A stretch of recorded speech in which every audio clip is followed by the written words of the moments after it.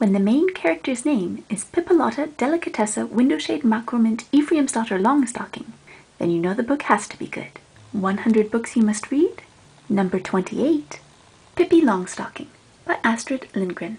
This book was first published in Sweden in 1945.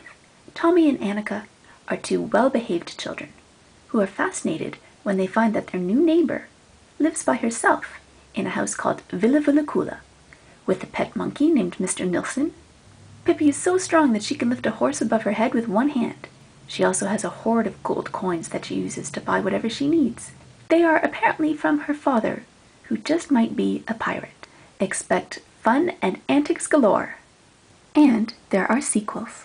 100 Books You Must Read, number 29, a book with the same zaniness as Pippi Longstocking, Charlie and the Chocolate Factory, with Roald Dahl. This book features Charlie Bucket, who lives in an impoverished household with his parents, his Grandpa George, his Grandma Georgina, his Grandpa Joseph, and his Grandma Josephine. One day he wins a golden ticket, which gives him the opportunity to tour Willy Wonka's chocolate factory.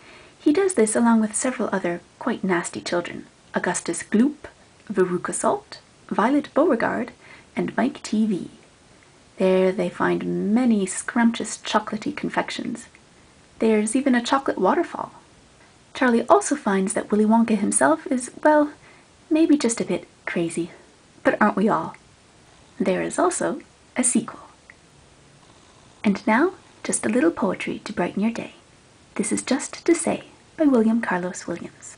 I have eaten the plums that were in the icebox, and which you were probably saving for breakfast.